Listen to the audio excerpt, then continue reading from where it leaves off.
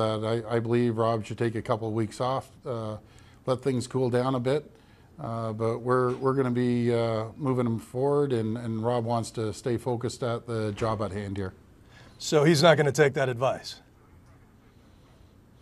No, he wants to stay here, continue working, returning calls, and dealing with city issues. There is so much speculation about your brother, not just there in Toronto, from around the world, people just fascinated by this story, that he has a real problem. Your sister and your mother have both come out and said they don't think he has an addiction problem with alcohol or drugs. What do you think? Well, he definitely doesn't have a drug problem, as Rob has admitted. He feels like he's been drinking too much. I want to be very clear here. Rob doesn't come to work and drink, and he doesn't drink every single day.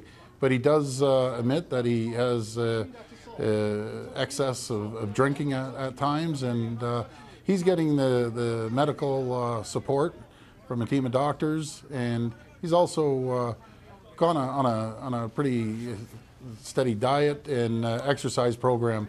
So we're confident that he's going to move forward. But no one has ever seen anything like we've witnessed come out of your brother in the last week. Such erratic behavior, right. So much impulse control problems, obviously. Can you not see why people are worried about him, embarrassed about this whole thing? Yeah, that was unacceptable, and it was not appropriate whatsoever, what he said. He's apologized, and got to make sure that that never happens again, and I'm sure he'll move forward and make sure he doesn't use that language. At one point, I'm just so curious about the dynamic between you and your brother. You're his fiercest defender. But there have been moments when he really made you look like a fool. When you were defending him against the crack smoking allegations, going after the police commissioner there, and almost simultaneously he was admitting that he had smoked crack. Has there ever been a moment where you two have come to blows, where you've tried to get him to straighten out?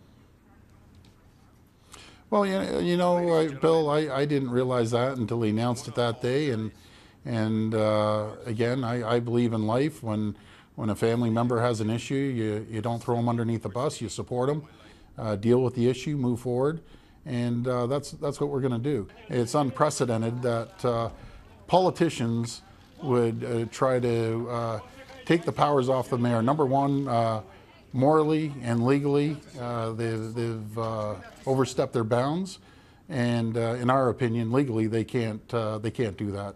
So we're going to be challenging these folks, and not only the courts, but the courts of public opinion.